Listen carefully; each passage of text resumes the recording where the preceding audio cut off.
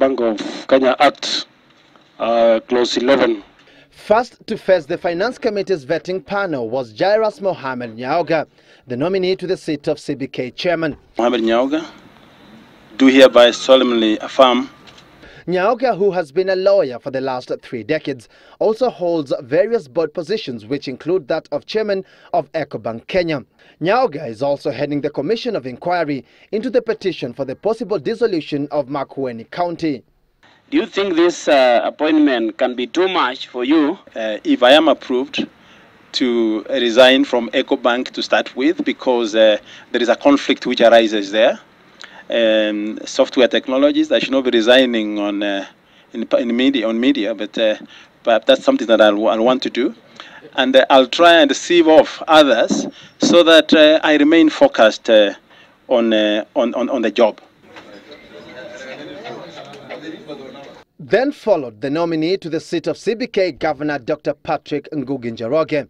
Ngugi, a senior advisor at the International Monetary Fund, was confronted with questions surrounding how he will tackle prickly economic issues, such as how to tame the country's persistently high interest rates and the recent rapid depreciation of the Kenyan shilling.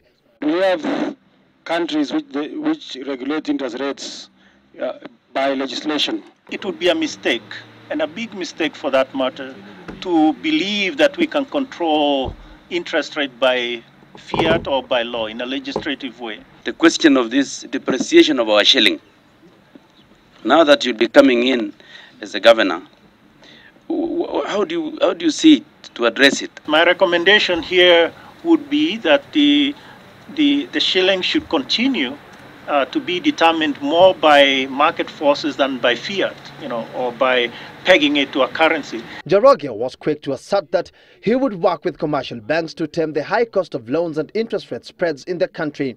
I think there's no way that we can, there's no way of moving ahead without the commercial banks being fully on board on whatever we are going to do. The nominee to the post of CBK Deputy Governor, Sheila Mbijewe, however, held the view that it is high time the banking sector was restructured to offer specialized loan products. However, the vetting session wasn't short of light moments.